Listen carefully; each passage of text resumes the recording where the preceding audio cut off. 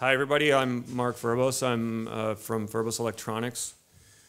The subject matter today is about our newly introduced configurations, which are complete systems. We've got a lot of requests from users for prearranged systems that I guess a lot of the customers were looking at the entire marketplace of available modules, and particularly if they're starting out, really not knowing what to get to start their system. So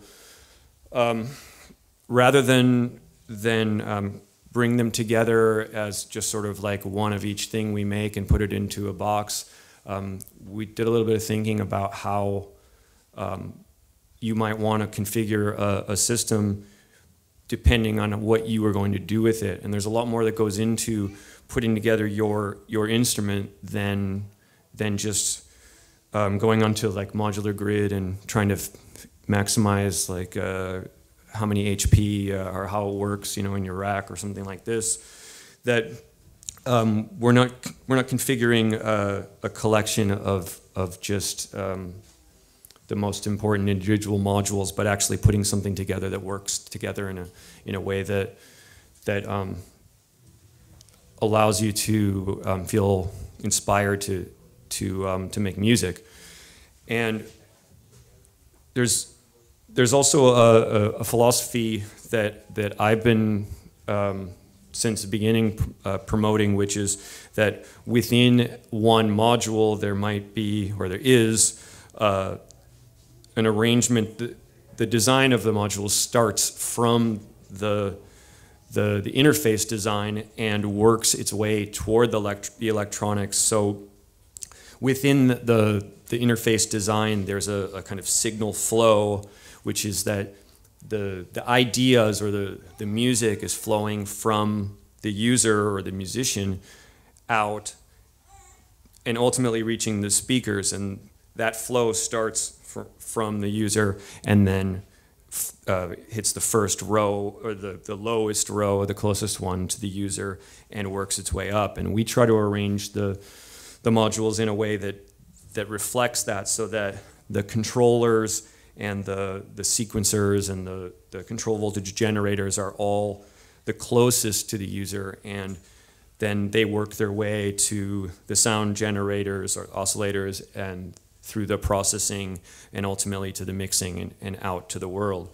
So within these three configurations, there's that arrangement. So when we spec out what it's going to be, it's not just which modules are in it, but also the way that they're arranged within the case. And we have a specially designed case that we're not manufacturing, that is used for these configurations. Our modules are all one PCB in parallel with the front panel, so quite thin. So we're able to make the cases for this quite thin, and we like them to sit on the tabletop in this way. So the three configurations that we're showing are the designer configuration here, which is intended for sound designers or soundscape people. Maybe if the music that you're making is music for picture or for something where you would want to manipulate more subtle, spacious characteristics and perhaps manipulate those things in a more hands-on way and less driven by sequencers. So a little quick demonstration of what this one is.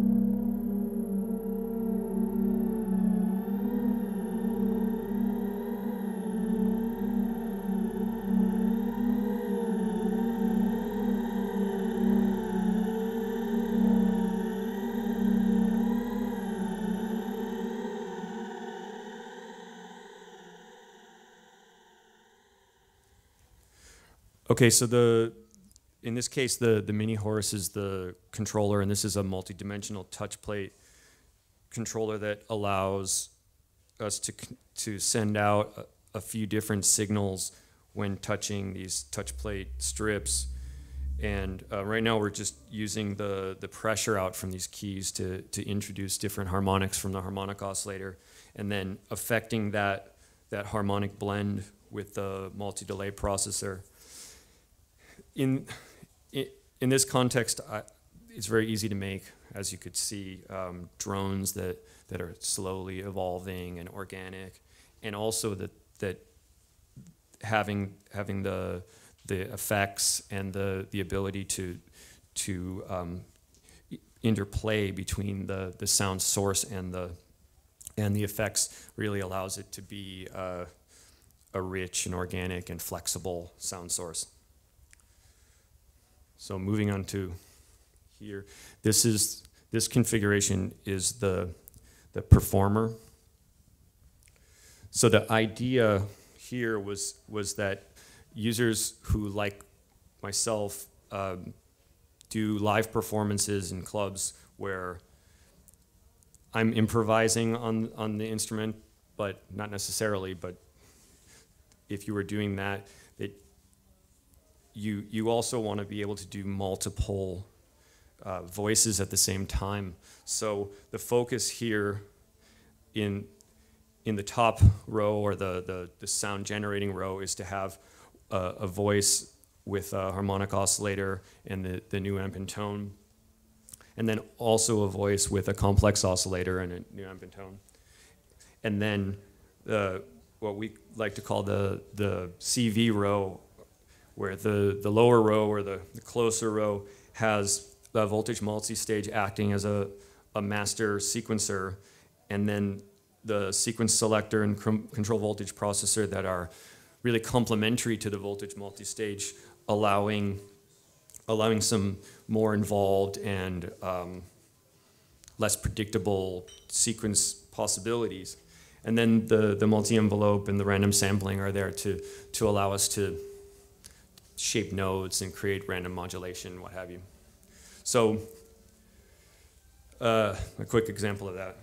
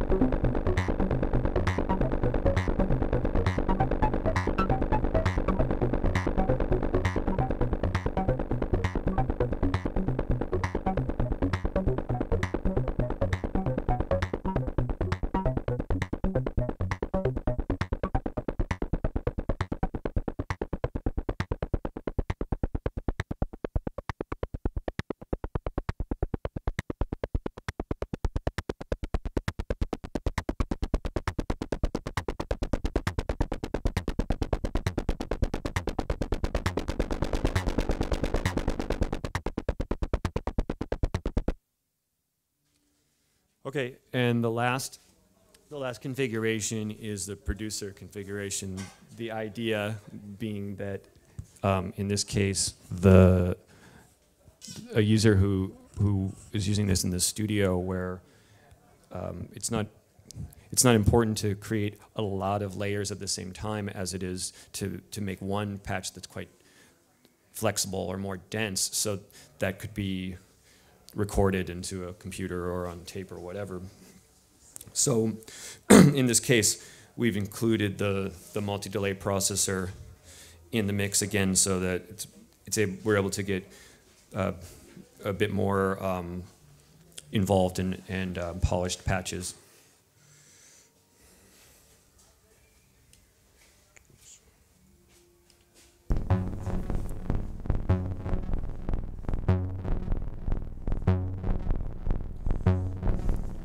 So this patch is actually using the foundation oscillator as the sound source.